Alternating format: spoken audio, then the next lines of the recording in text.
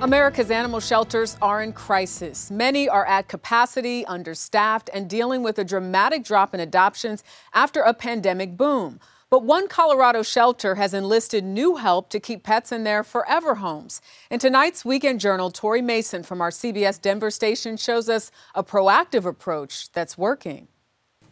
You never forget the day you bring a new family member home, and you never forget leaving one behind.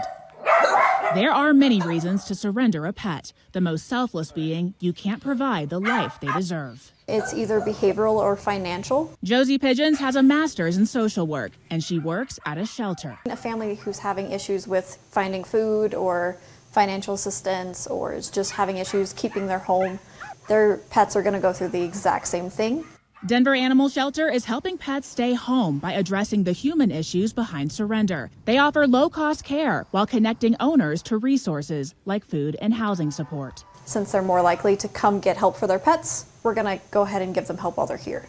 The shelter has a team on the ground targeting underserved areas and vulnerable populations more likely to relinquish. Oftentimes they can't afford the deposit or the pet rent or all the things that come along with that. Marissa Vasquez is the manager of community engagement. We hope to do a lot more work in the area of prevention so that people don't even have to, come to our doors. As kennels continue to fill, shelters insist that we adopt. Another solution, keeping pets like this where they belong, at home.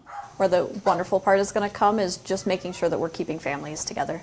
Tori Mason, CBS News, Denver.